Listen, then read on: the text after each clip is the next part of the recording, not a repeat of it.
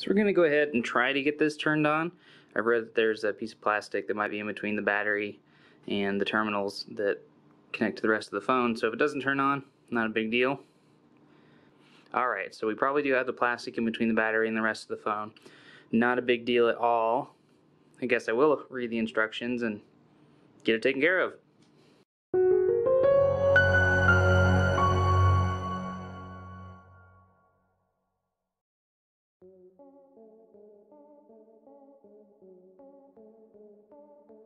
Alright, so let's go ahead and try to get to this battery pack. So there's a notch on the side in the corner. In mine it was just on the lower right hand side right here. And then we're just going to not break my brand new phone. So yeah, I'm gonna be a baby about it. Oh. Whew. Alright, I had to really get up close to deal with it, but here's the inside. Nice big Pine 64 battery.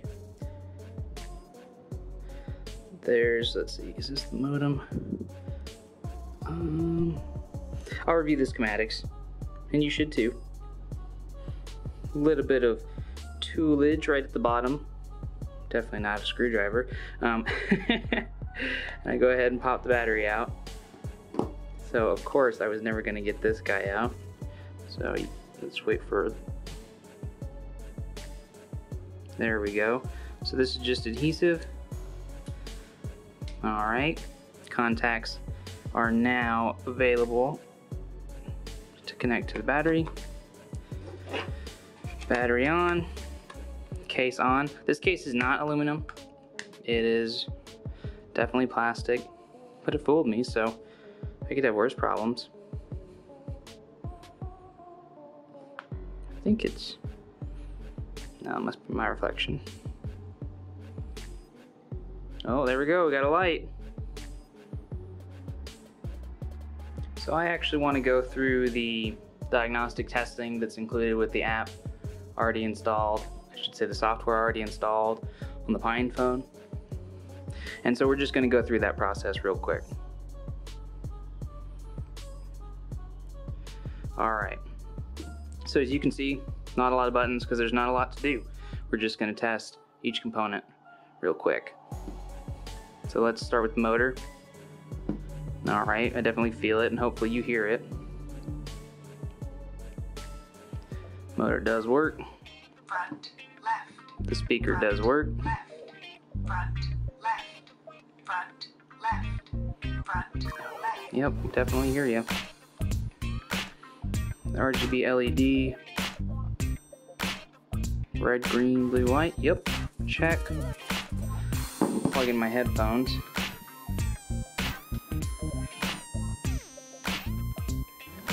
There we go. Headphone jack's on the top.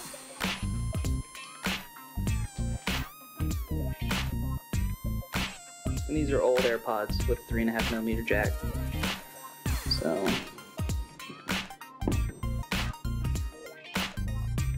definitely hear it.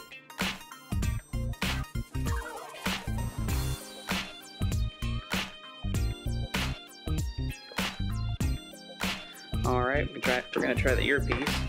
Not something I can really do on camera, but give it a shot. There you go. You can kind of hear it. Works perfect.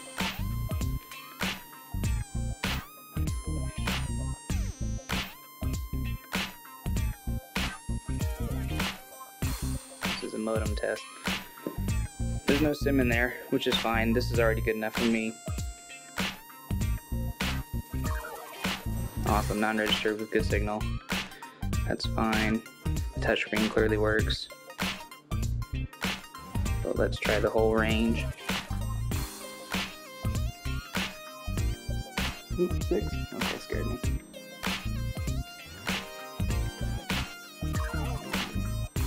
There we go. So that works. And then we're just going to run what's set to the automatic test. I have no desire to flash anything to anywhere, so we're not going to run that. But once this is done, I'm going to go ahead and peel off the screen protector, which it does come with a screen protector, which is nice. I do have to say that for 150 bucks, it feels like a $300 phone at least. It's not fancy. Didn't come with, you know, any headphones. Didn't come with any AirPods. Nothing like that. But it's a nice, solid phone. I like the size. I like the weight. I like the hardware switches. I like the amount of information available to me concerning the hardware and software. So overall, that's what I'm looking for, and I'm happy to have it.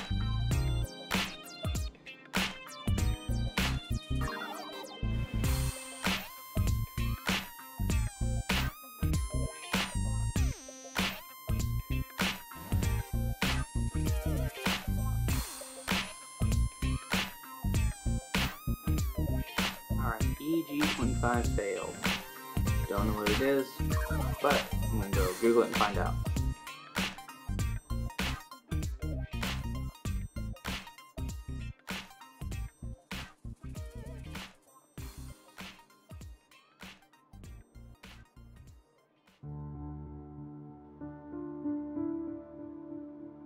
Alright, so this is the second time I've run this test, and it basically times out and fails on the EG25 test.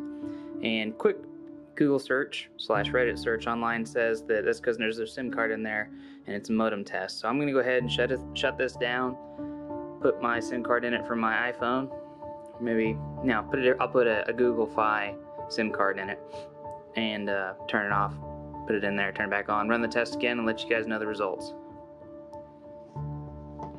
Alright, so we've removed the back cover and we're going to go through the process of installing a Nano SIM card that I have from Google Fi, as well as a micro SD card to use for data. It's where I'll install the operating system whenever we get around to installing the operating system.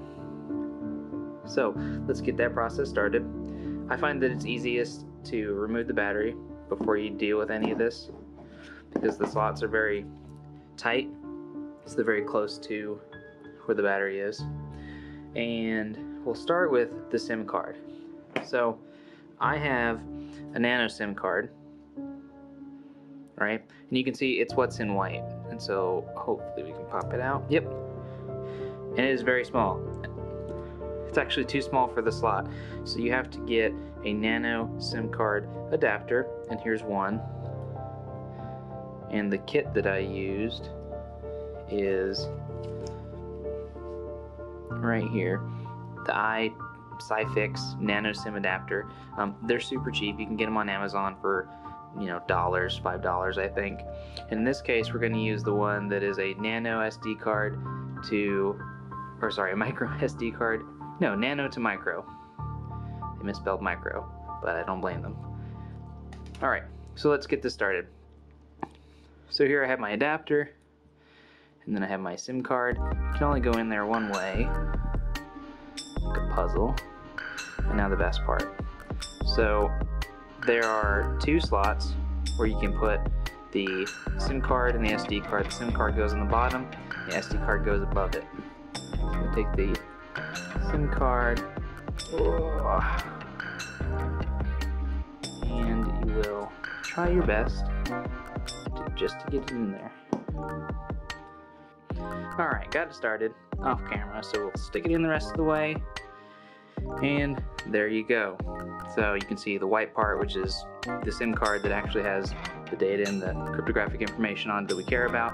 That little black border is the adapter. So now let's go ahead and put in the SD card.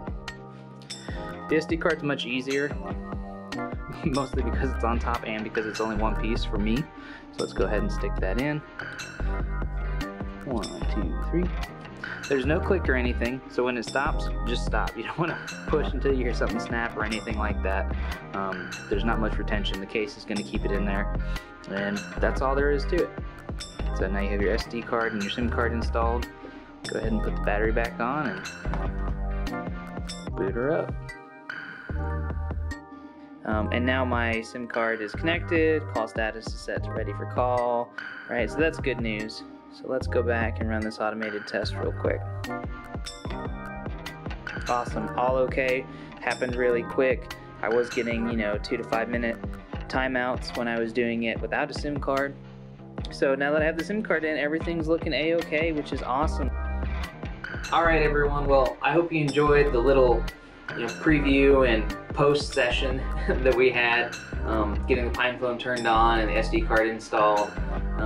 So we'll be doing more videos like this in the future. I think the next one we're going to do is to install Ubuntu Touch onto our PINEPHONE to give it a boot and make sure that the loading process works, makes sense, and then do a kind of a quick little demo of Ubuntu Touch and see what kind of features it has that are working and what aren't, and see what you guys can look forward to when you install your own operating system on your PINEPHONE. So I hope you guys enjoyed, and don't forget, get up, get out, and live a little. Thanks.